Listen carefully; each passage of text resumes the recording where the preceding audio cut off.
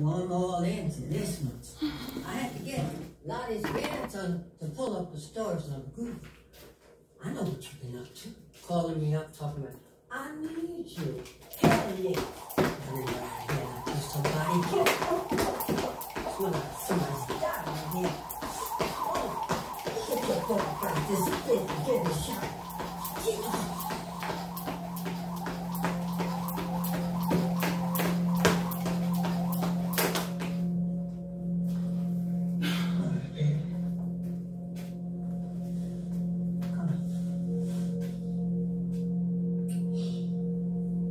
Mama's here now, and everything's gonna be all right.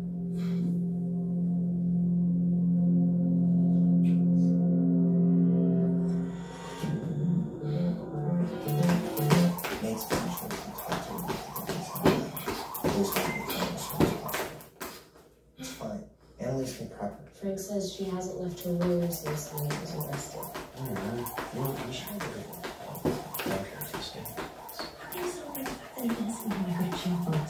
I'll go talk to her. No, he won't. She's sick, and we have no case to prep. How? Just think Annalise is sick. I'm handling the case. That must be our client. Yeah, dogs. How's the bomb get a legal eagle on? Justice! I would turn my bedroom into an ICU, make my little brothers pretend to be trauma victims. The idea of helping people just always made me feel better about myself, which is why this is so hard. I mean, doctors can kill a patient and keep their jobs, but for a nurse, we don't get off so easy. And I get it, why people would think I did this.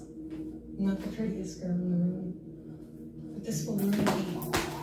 I'll be forced onto some sexual predator registry. But I didn't do it, and it says I promised you. I didn't rape him.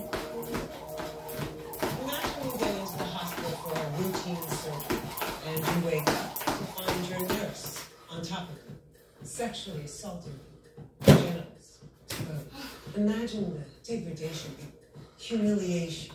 That's what Chad Manning felt when Jolene Samuels raped him at his most vulnerable.